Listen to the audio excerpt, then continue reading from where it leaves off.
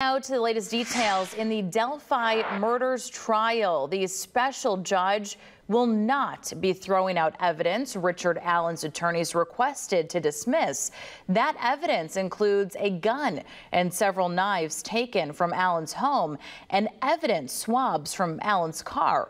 His attorneys argued the sheriff lied to the judge in order to get the search warrants and that those warrants did not cover collecting items from Allen's home.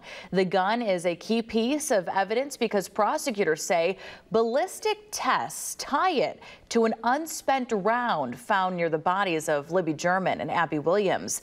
The judge dismissed the request, saying she believed the sheriff acted appropriately.